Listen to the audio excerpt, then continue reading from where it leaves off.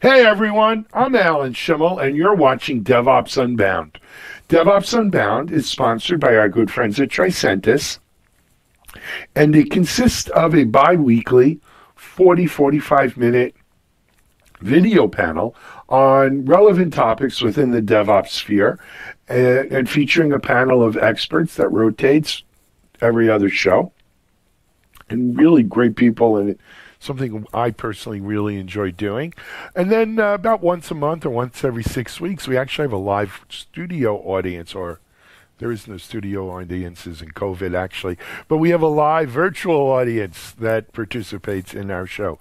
Today's show is just our panel though, without a live audience, and I'm really looking forward to our discussion. Our discussion today is around testing. With the pressure on developers to deliver code faster, sometimes testing is considered a road bump in the way. Testing is considered slowing down the whole process. There are a lot of developers who'd like to push testing off that plate. Of course, no one wants to go back to testing after we've deployed software, primarily, but there is that tension there. Let me introduce you to our audience, to our panel today. We're going to discuss this in depth. First of all, making his first appearance as a member of the Linux Foundation on our TechStrong TV network is our old friend Brian Dawson. Brian, welcome to DevOps Unbound. Thank you, Alan. Thank you, Alan. And it's fitting that the first webinar I do since joining Linux Foundation is with you. It's our pleasure to have you on. Brian, what's your position at Linux Foundation now? So at the Linux Foundation, I am functioning as the VP of Developer Relations and Ecosystem Development. So just to help connect the Linux Foundation to the development community while driving more of a DevOps opinion into a growing ecosystem of solutions that support open source development. Fantastic. Next up is my good friend Caroline Wong. Caroline she's an anchor on many of our different shows here at MediaOps and TechStrong. Caroline, it's great to see you again. A little background maybe for people who aren't familiar with you. Great to be here. Thank you so much. My name is Caroline Wong. I'm the Chief Strategy Officer at Cobalt. We're a pen test as a service company. I actually started my DevSecOps career 16 years ago, leading information security teams at eBay and Zynga. So in both cases, we were running online operations 24/7 with millions of simultaneous users daily. And now at Cobalt, we build security software. And like many DevOps companies, we've got data-driven, product-based teams. We value automation and failing fast. And super excited for today's conversation. Fantastic. Welcome. It's great to have you, Caroline. Our third panel member is another returning DevOps Unbound veteran, and that's Adam Kelsey of Tricentis. Adam, welcome. Thanks for having me. I lead developer relations for Tricentis. I've been building web applications since 1995, and have always had a soft spot in my heart for bad applications and broken things. And so I love to help developers build higher quality software and do it in a more efficient, faster way. Absolutely. And thanks for being on with us today, Adam. Last but not least, in his Florida outfit here, visiting me in Florida, is my co-host of DevOps Unbound, Mitch Ashley. Mitchell, welcome. Coming to you from the MediaOps Studio B. Great to be here. I'm a former product, both security and software SaaS CTO, as well as a CIO, and now I run Accelerated Strategies Group, an analyst firm that focuses on those things. Absolutely. Hey, Mitch, thank you. So let's get started. Adam, you're with Tricentis, sponsor of DevOps Unbound, and they're a testing company, probably one of the leaders worldwide in automated testing, continuous testing. Have we put too many straws on the developers' camel's back by making them be more responsible for testing, to say we need to test more of our code earlier? Is it a bridge too far for many developers? Is it making them resent testing? What's the current state? I think where we're failing developers is by handing them lots of more things to do without giving them without giving them what tools. And I don't mean just necessarily software tools, but without giving them the things that they need to do it effectively.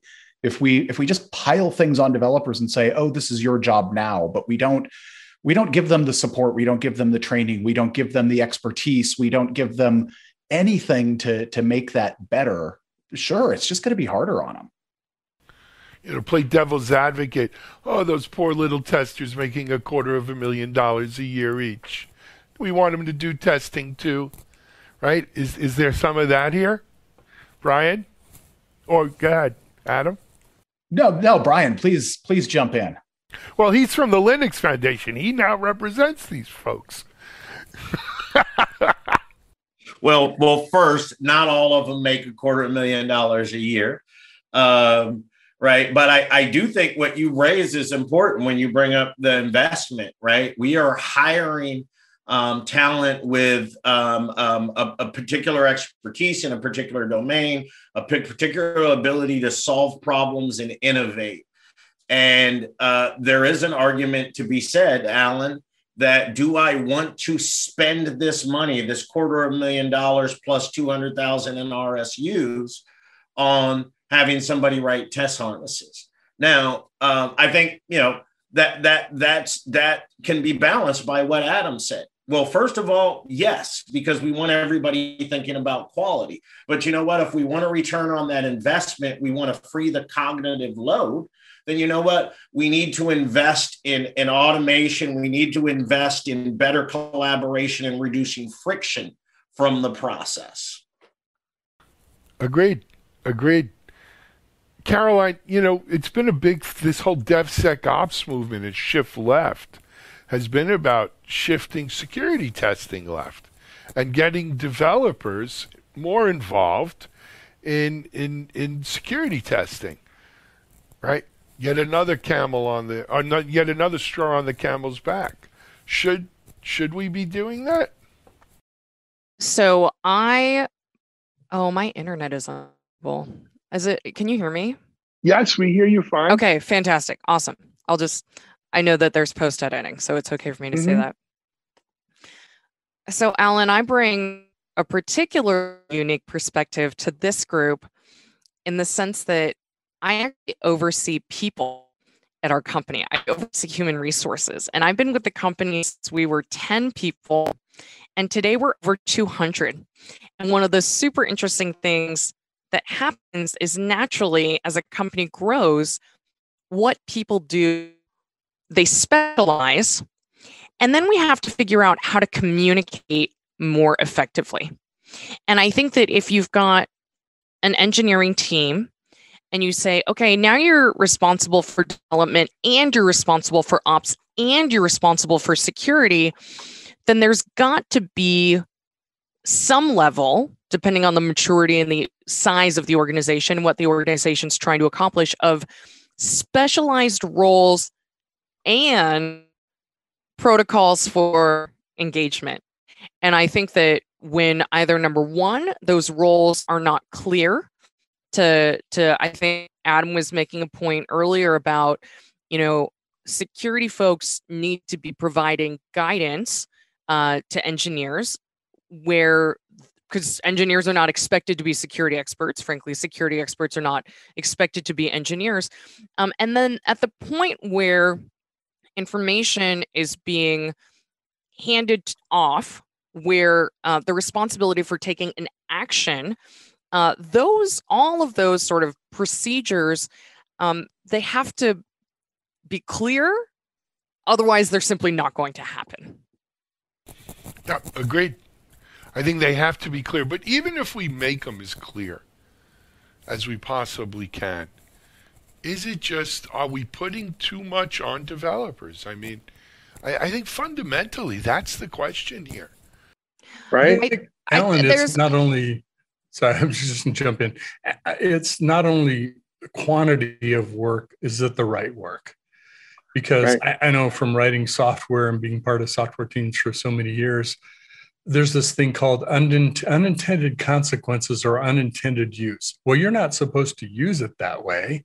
Well, the person who designed it intended it to be used a certain way, but one of the important functions of tests is not just to uncover bugs and elicit those things or security issues. It's also to push the boundaries about how you might use this software and essentially stretch it to try to find where it's going to break where they can.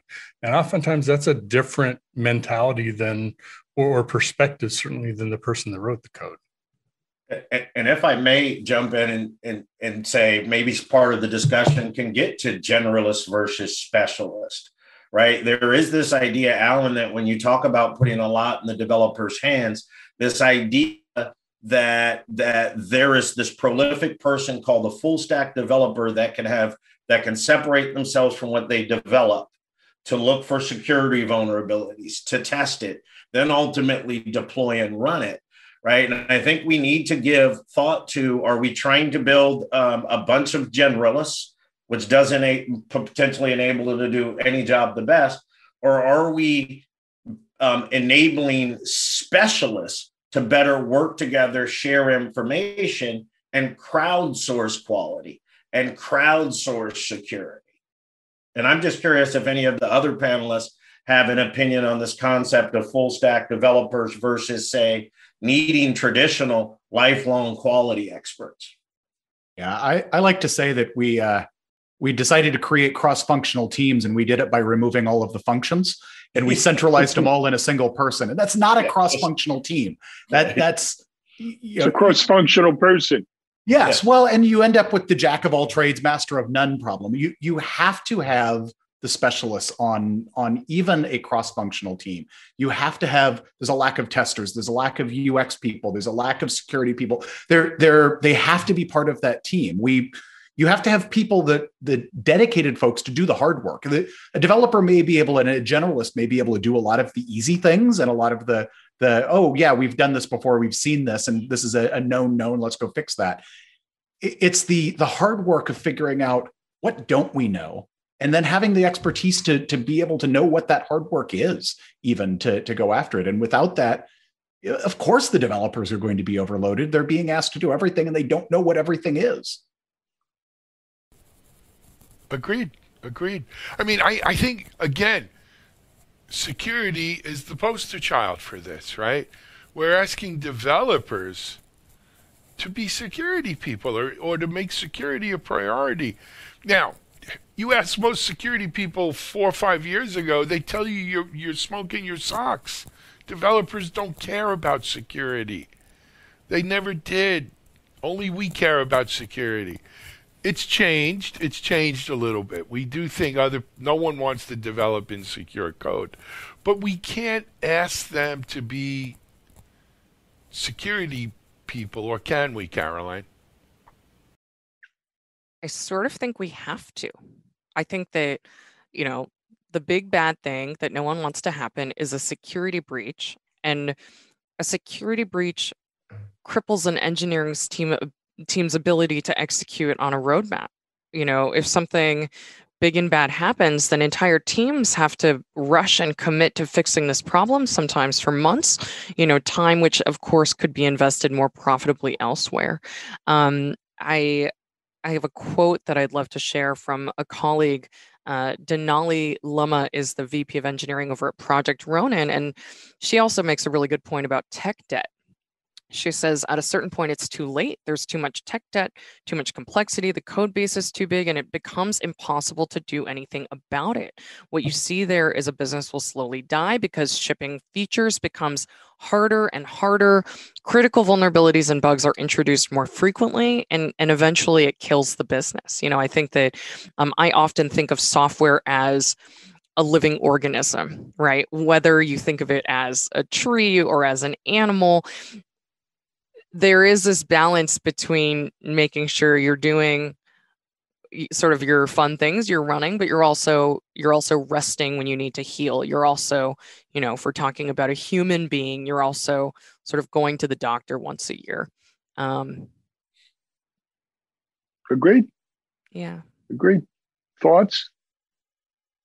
Quality has to be a mindset. Security has to be a mindset. User experience has to be a mindset on the developer team, among everybody there. The user experience person needs to understand and have a mindset of developing and of creating a secure experience, and not, well, we're going to get rid of all the security because that's hard for people to use.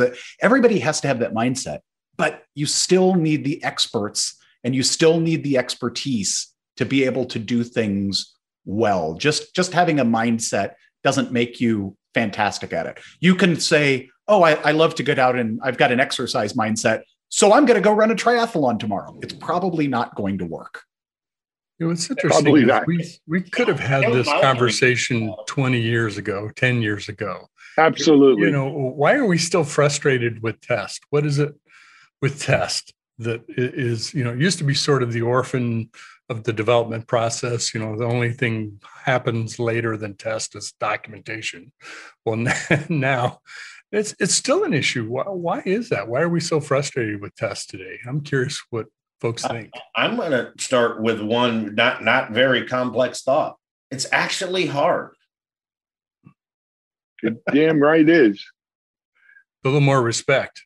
We need a little more respect for test. Well, but this was like, I remember when we first launched DevOps.com, a popular theme was that, DevOps would kill the testing star, right? That there would be less QA jobs because everything was going to be automated continuously. And, in shift left, we wouldn't need testers. Poppycock, right? We have as many testers as we ever had, if not more. It didn't kill off testing jobs. I think it was Adam said, we've made testing part of the DevOps team. So we have people on the DevOps team who are responsible for the various, styles and types of testing that we do, including security. I think what's happened, though, is these DevOps teams. Another thing, when I first started DevOps.com, if you spoke to developers, they'd say, oh, this DevOps is all about the ops. And then you talk to the ops people, and they'd say, this DevOps, it's all about dev. It's dev-centric, right? And that's the sign of a good compromise when they're both pointing the finger at that.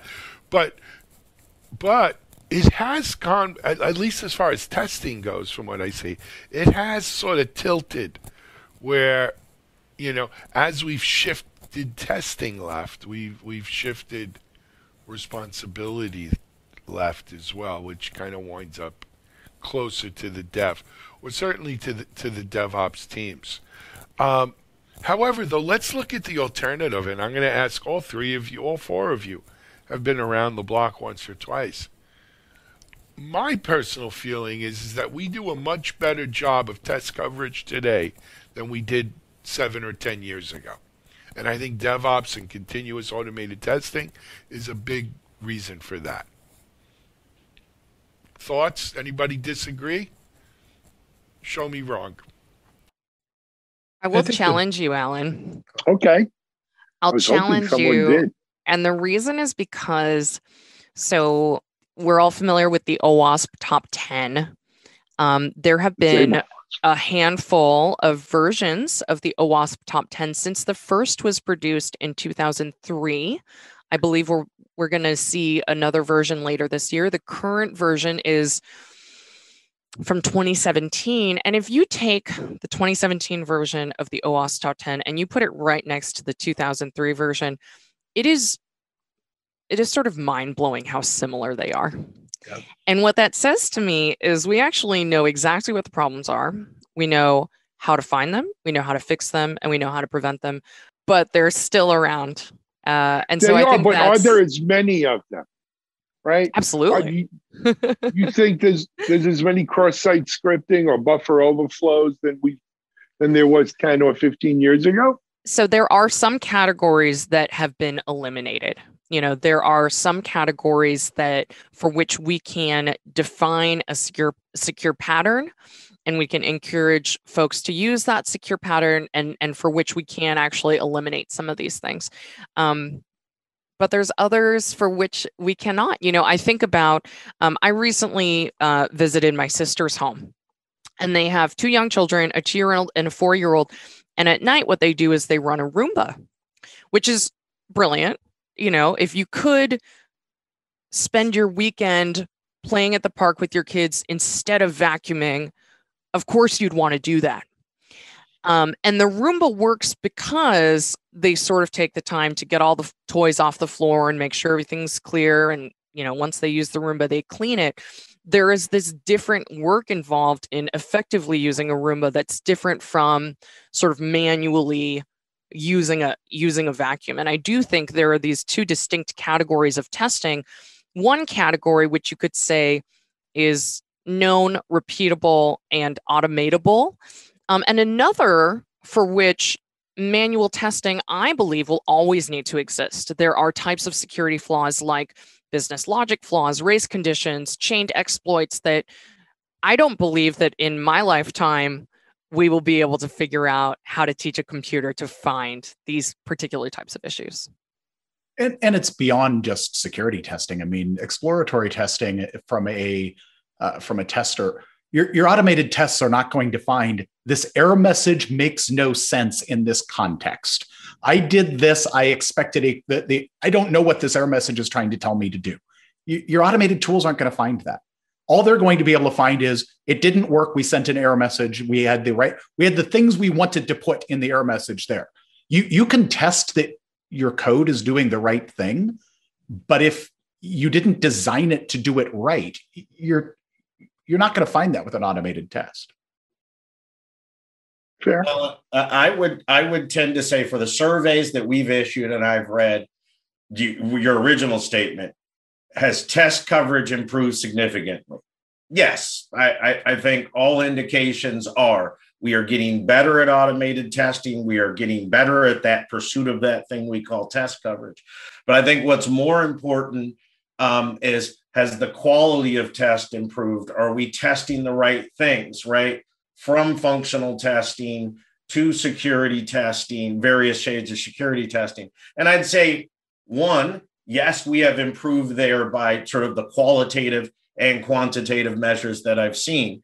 But I also think as we truly start to focus more on quality, we start to achieve more coverage, we start to implement better tests, it becomes more clear, as I think Adam and Caroline are speaking to, how much more work there is to do, how much other things there are to improve testing on. Pair that with a constantly changing technological landscape, right? We got to learn new stacks. We got to figure out how to test new stacks. We got half of our footprint in a SaaS platform, but then we deploy on-prem, et cetera, et cetera, et cetera. And then you add to that at the same time, we're trying to transform organizations. So Adam, you've talked about exploratory testing, Caroline, the human element. I think one of the things that pursuit of the full stack dev, that pursuit of the fully automated process has failed to do in a lot of orgs I speak to is that we talk quality first, but oftentimes the DevOps transformation doesn't involve quality engineering first, right? And I think one of the things we need to get better at is engaging with and partnering with quality and establishing, our automated and modern processes.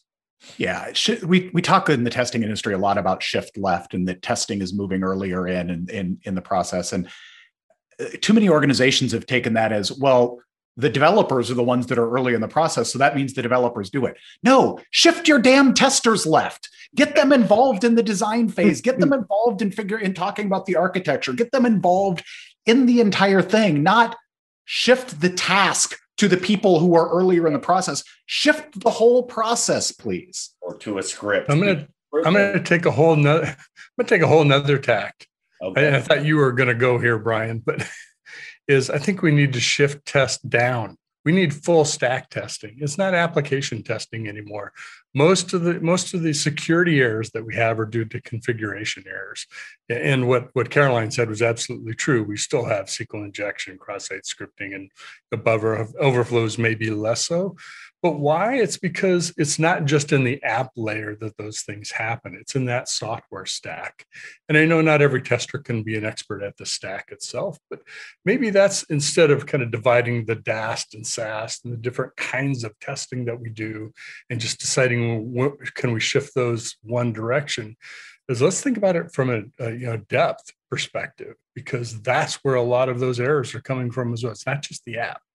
Oh yeah, and the tooling on this is also can be super fragmented. You need one thing to test your infrastructure code. You need another thing to test your UI. You need another thing to do the security, and they're not consolidating those reports and combining them and figuring out what worked and everything is hard work. And there's nothing that does that. This is a place that Tricentis could definitely improve and improve our own tooling here. And then once you've done that testing, the results are often in a silo. Okay, I found out I had a problem. How do I fix it? How do I go see the data behind what was going on in the system to understand this and solve this? And now I've got to dive into a monitoring tool or my logs or an observability tool instead of just having everything all in one place.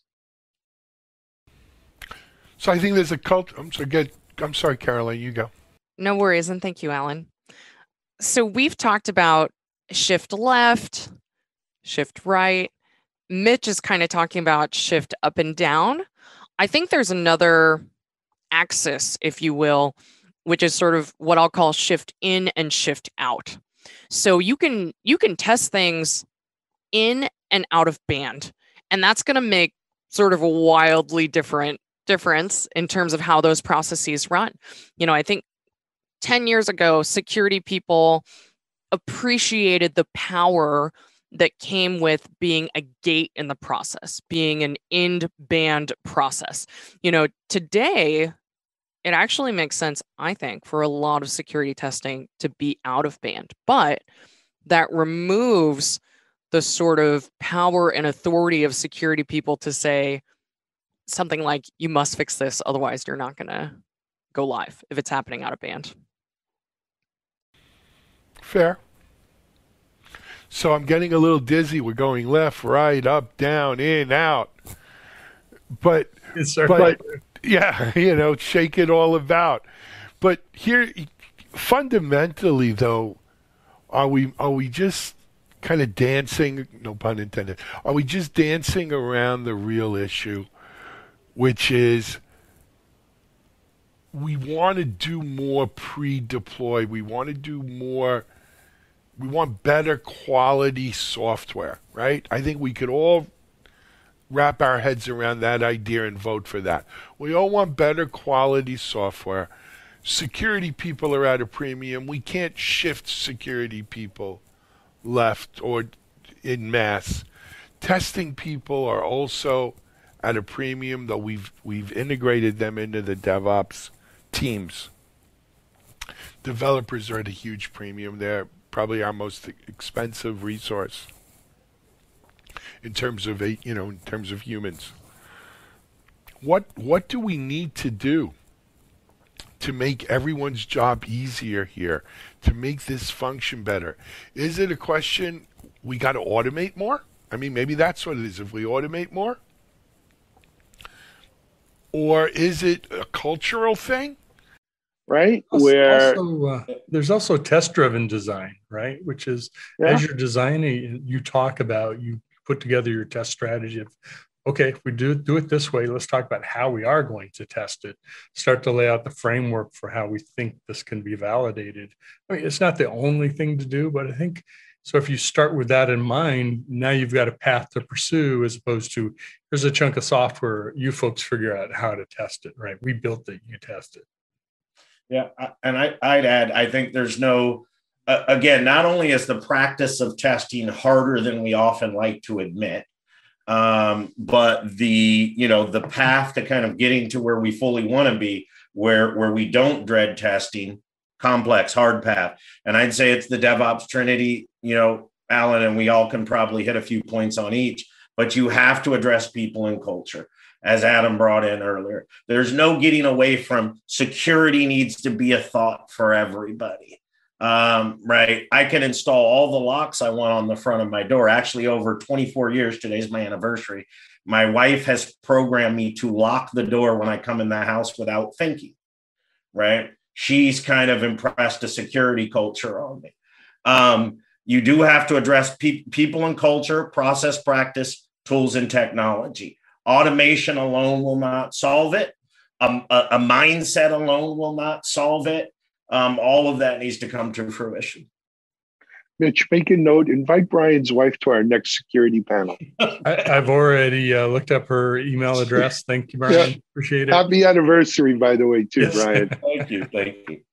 This is one of the places where I think what Carolyn said is so important, that this inbound, out of bound. If you're trying to do everything in line, of course it's going to be harder. In shifting that mindset to doing things continually in the background, we already do so much stuff in process automation in the background where we don't have people check, here's a step in the process. No, this is going along in the background, dependency watching and that sort of thing, and updates. We can be doing that in the testing in the background as well for a lot of it, and identifying what needs to be in the foreground and what needs to be in the background. Look, I've seen CI/CD pipelines that take hours and hours and hours to run because the tests take 6 hours to execute in the build. That can't work in any sort of a reasonable DevOps system. I think there's two parts to a solution. And I'm really, frankly, just parroting what Brian said. I think there's a collaboration piece between the people. To an earlier part of our conversation, you've got to have the folks with those specialized skill sets. Ideally, you're able to get access to those folks on demand, which historically has not been something that's been possible, but that's beginning to happen. The second thing is, so you've got your people collaborating. You've also got to have your technology integrated. So for whatever security tool or processor is, how do those outputs actually get to the engineers? What we need is bidirectional integrations for things like dev ticketing systems. We need things like APIs for test results. I think we collaboration at the people place and integration at the technology place, both of could call processes. Then it's really a repeat of what. Mm-hmm. I mean, but wasn't this one of the promises of DevOps? I mean, I got into DevOps because I thought it was a better way to do security, truth be told. But one of the promises of DevOps is we're going to automate more so we could go faster with more quality. 2 out of 3 ain't bad, right? And, did we lose that somewhere? Is that no longer a goal? Or have we taken that as far as it goes? We keep trying to solve it with technology instead of by looking at the culture and changing how people think. And you can't think the same way and apply new technology to it and expect the technology just to magically solve all your problems. Brian, you agree? Or Caroline? I absolutely 100% agree. And I'll agree, and then I'll just add a point. I mean, and I know I'm being a bit nebulous about it, but there's a human element to this. At the end of the day, it's humans developing software for humans, right? Whether it's the code on your electronic control module in your car or Waze on your phone or the OS, at the end of the day, the final endpoint is a human. And you know what? At least now, and I know we're improving, there's no way that we can ensure, and I don't mean to accept security here, but to test the quality of the human experience. Right. And think about this. At the end of the day, knowing that the language on a screen is self-descriptive, it informs me what to do.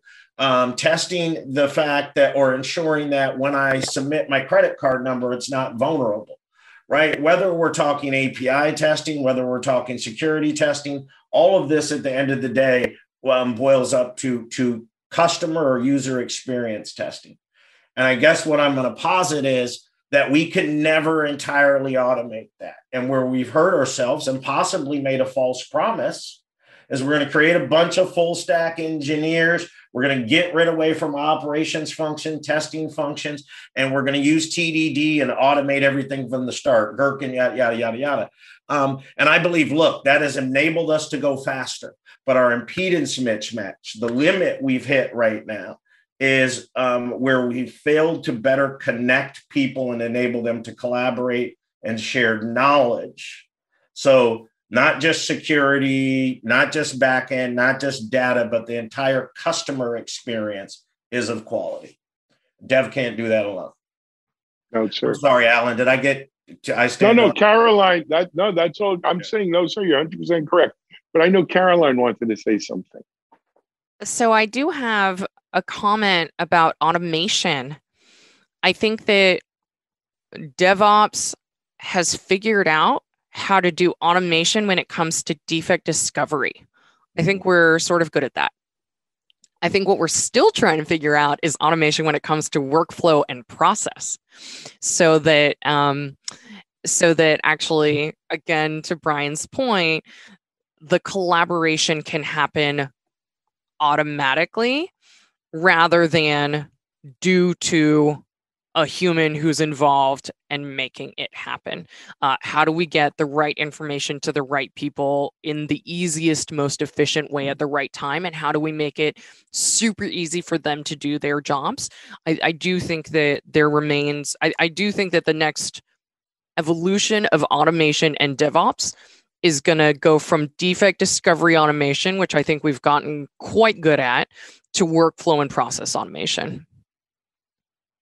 Fair enough. Adam, thoughts? I like it. I mean, it's identifying what you're automating and what's working in that automation is important, but also identifying what's not being automated or what in your automation is broken. And not broken from the standpoint of it doesn't execute or it doesn't run to completion, but broken and it's not solving the problem you wanted it to solve. Fair enough. Guys, we have time for maybe one more question. I'm going to pose it, throw it out there to you. Is it possible we've shifted too far left, or that you can shift too far left, and we need a little rubber band here? Going the other way, a little pendulum swing? Or you think we just scratched the surface? Caroline, you look like you want to say something. I think that's a great question. I do think it's possible to shift too far left. And the reason is because while we, I think, are all familiar with the statistics and the studies that say if you fix something earlier in the cycle, it's cheaper, there's stuff that exists to the right that doesn't exist yet on the left. Software development is, to sort of a little analogy that we talked about earlier, I think it's a dance. I think it's a dance between people. I think software comes about as a result of the behaviors and the actions and the decisions that various folks take together. And security and quality are emergent properties. They're not band-aids, they're not vitamins, they're not painkillers. They happen as a result of this dance. And so there are some things for which if you try to test it too early, it doesn't actually exist in its final form yet. If I take my 6-year-old to the doctor and then I don't when she's 21, might we have caught something super important as a 6-year-old that we were able to step in and address right away? That would have been great. Yes. But as a 21-year-old, guess what? She's going to have different problems that were not apparent at age 6. Spoken like a true mom and parent, right? Parents, we worry about that. Anyone else thoughts on that? Can we go too far left, or have we gone too far left? I Alan, think it just depends. I think we've interpreted left different ways. I think it's a good catchy term. It's a important and powerful catchy term, but as I've heard others discuss, we sort of overemphasize this idea of left. One, to Caroline's point, right? We just do everything here and we're done, good to go, right? But then this idea that we can just put everything in dev. Well, no, I think for what it's meant to communicate, shifting left is an apt term.